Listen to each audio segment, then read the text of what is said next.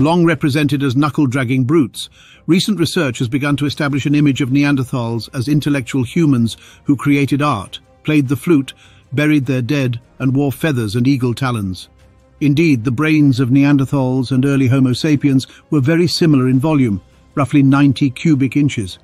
But that doesn't imply they were equal. Nevertheless, one tangible fact is that wherever Homo sapiens migrated, they essentially outcompeted other human species in hunting prowess. Some scientists deny the claim that Neanderthals practiced art, and there are few examples, including one discovered in the back of Gorham's cave in Gibraltar.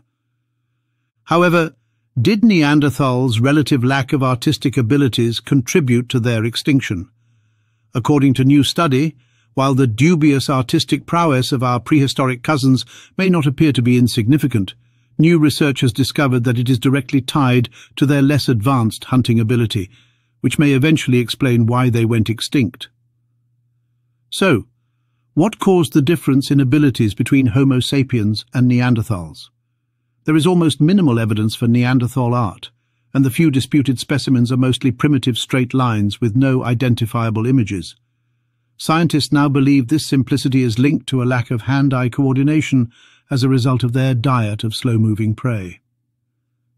According to the globularization hypothesis, the same visuo-motor coordination and brain structure and function that allowed Homo sapiens to precisely hurl a hunting spear also enabled them to create lifelike cave drawings. The link between spear-throwing accuracy and realistic drawing abilities may help explain how the modern human brain got more globe-shaped and why modern humans were better hunters than Neanderthals. Neanderthals used thrusting spears to hunt calmer species in Eurasia, whereas Homo sapiens, or modern humans, spent hundreds of thousands of years spear-hunting wary and dangerous game on Africa's vast grasslands, resulting in the evolution of visuo-motor coordination, according to the report. According to researchers, the mental faculties that allow a modern human to imagine the arc of a spear are the same, or extremely comparable, to those required for cave painting. Neanderthals could mentally imagine previously seen creatures from working memory, but they struggled to transfer those mental impressions into the coordinated hand movement patterns required for drawing. Moreover, Neanderthals lacked the globular brain shape and hand-eye coordination required to create images like the prehistoric cave drawing of lions by Paleolithic Homo sapiens. For more than 500,000 years, early Homo sapiens hunted with throwing spears in sub-Saharan Africa, causing their increasingly vigilant prey to develop improved flight or fight survival methods. An evolutionary arms race with increasingly wary prey resulted in Homo sapiens developing globular skulls and larger parietal cortexes, the part of the brain that integrates visual imagery and motor coordination. But Ice Age conditions most likely allowed Neanderthals to consistently hunting cold-adapted wildlife, making game more approachable for close-range hunting with thrusting spears. In fact, many of the species hunted by Neanderthals, such as horses and cattle, were later tamed, indicating the species' historical lack of wariness. The gradual evolution of modern human brain shape appears to parallel the gradual emergence of behavioral modernity as evidenced by the archaeological record. Another study titled Reconstructing the Neanderthal Brain, using computational anatomy, published in the journal Scientific Reports, found that early Homo sapiens had larger cerebellar hemispheres than Neanderthals.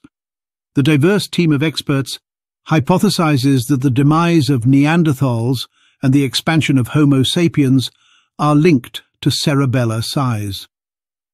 For the most recent study on cerebellar volume, an international team of researchers employed cutting-edge computational neuroanatomy to reconstruct 3D maps of the complete brain from 3 cohorts: Neanderthals, early Homo sapiens, and modern humans. They discovered that Neanderthals have much smaller cerebellar hemispheres than Homo sapiens, especially on the right side. Such a neuroanatomical divergence in the cerebellum could have resulted in significant variations in cognitive and social abilities between the two species, thus contributing to the replacement of Neanderthals by early Homo sapiens. Interestingly, when the researchers set out to reconstruct these ancient brains using computational anatomy, They expected to discover that early Homo sapiens had larger frontal lobes in the cerebrum, which is thought to be the seat of higher-order cognitive abilities. However, the brain volume in the frontal lobes of Neanderthals and early Homo sapiens was virtually identical. On the other hand, the cerebellar hemispheres, which are neatly nestled beneath the cerebrum's left-right axis, were significantly smaller in Neanderthals.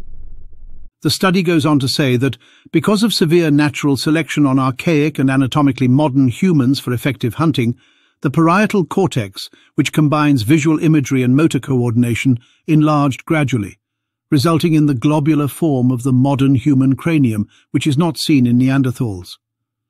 To demonstrate how the cognitive properties used for throwing spears and cave drawings are similar, Upper Paleolithic drawings of animals in Chauvet Cave, France, are discussed in the context of how these artists engaged in both overt attention to guide their hand movements and covert attention to their mental images during the drawing process.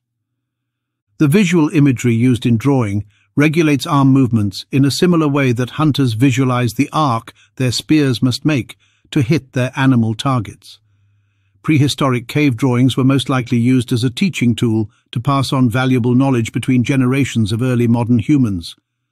Hand drawing improves observing abilities, therefore these drawings could have been valuable for conceiving hunts, measuring game attentiveness, picking susceptible body parts as targets, and developing community cohesiveness through spiritual ceremonies.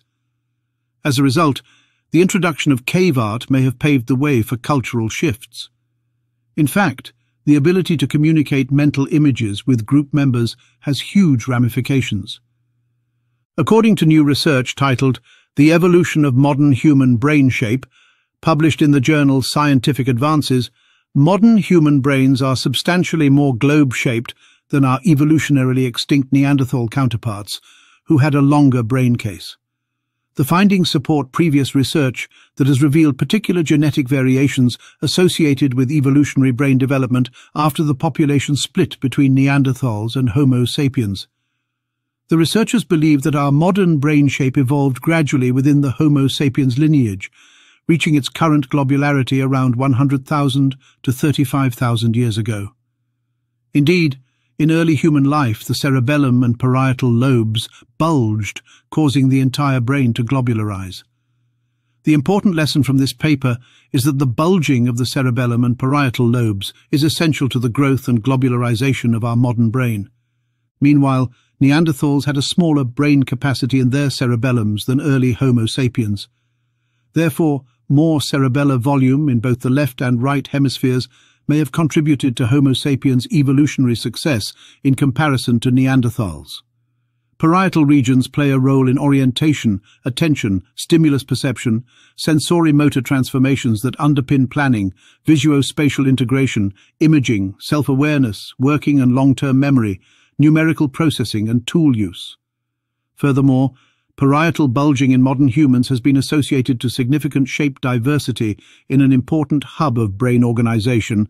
Therefore, its enlargement in Homo sapiens is associated with cognitive specialties. Regarding the cerebellar development and function, the cerebellum is involved not only in motor processes like as movement, coordination and balance, but also in spatial processing, working memory, language, social cognition and affective processing. Although it is unclear exactly how and when our globe-shaped brains arose, globularity appears to occur during a prenatal and early postnatal era of fast brain expansion. Furthermore, the history of Homo sapiens' endocranial morphology reveals evolutionary alterations in early brain development, which is crucial for neural wiring and cognitive development. As a result, researchers hypothesize that evolutionary changes in early brain development were directly related to the emergence of human intellect. But what about the archaeological evidence that Neanderthals engaged in cultural practices, such as burying their dead and drawing pictures on cave walls? Should Neanderthals be classified as a subspecies of Homo sapiens? As discussed, there is ample evidence that Neanderthals were intellectual and capable of changing their surroundings in a variety of ways. Neanderthals practiced symbolic culture, burying their dead and decorating caves with rock formations. There is also evidence that they traveled by water, utilized toothpicks, manufactured jewelry, and played the flute. As interesting as that is, this should be disregarded from species categorization, since behaviors have the potential to be more fluid, change faster, and spread more easily within and between species than features based on anatomy and DNA, according to some anthropologists. In comparison to modern human standards, the evidence for Neanderthal modernity, symbolic behavior, and art creation has always been set exceptionally high. The idea that we might be the only species capable of transferring our ideas onto a two-dimensional space led us to consider this as a potential difference in cognitive and possibly even physical abilities between Neanderthals and modern humans. Not all researchers are comfortable rethinking that paradigm, especially since all of the evidence must be interpreted second-hand. Neanderthal cave paintings are primarily abstract. There is currently no evidence that Neanderthals painted images of lions and other animals as modern humans did thousands of years later. Nevertheless, a lack of animal imagery does not necessarily indicate a mental deficiency in Neanderthals. It could simply represent a cultural preference. It's possible that they had a different belief system and didn't consider animals important enough to depict in deep caves. If you have to prepare your pigment and travel deep into a dark cave to paint a red line, it is as meaningful as someone painting a bison or lion. And with that tantalizing statement, we leave you to ponder the mysteries of our shared human history. Until next time, stay curious and stay questioning. Also, please subscribe, share and explore our channel's other highly compelling videos. Thank you and take care.